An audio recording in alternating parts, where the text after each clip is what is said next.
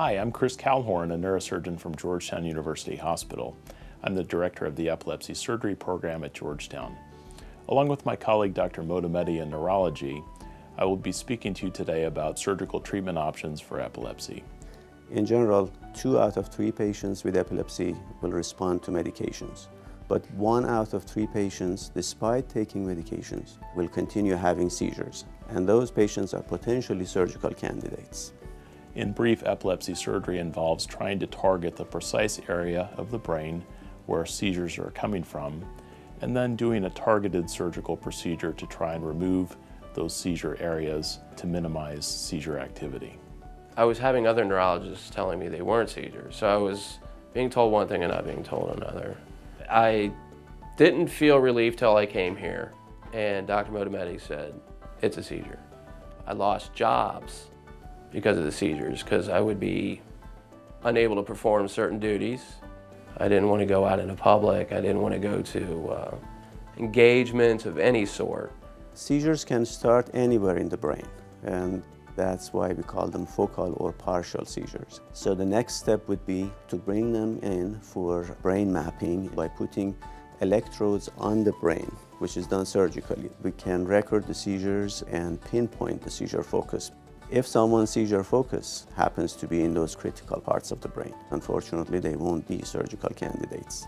I did the sleep clinic, and during that sleep clinic, I produced, I believe, a couple of seizures. He recorded them, saw them, and from there we went forward.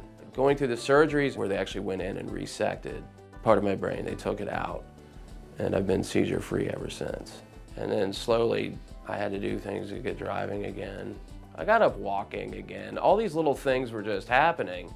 Patients will typically take about 4 weeks to recover from surgery.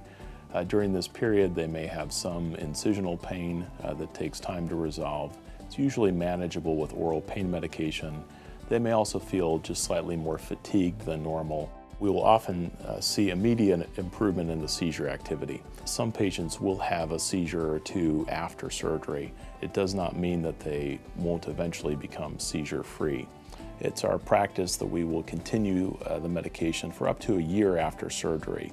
If our patients are clinically stable at that point in time, begin to gradually wean them off with the goal of trying to get them to be seizure-free and off of medication at the same time.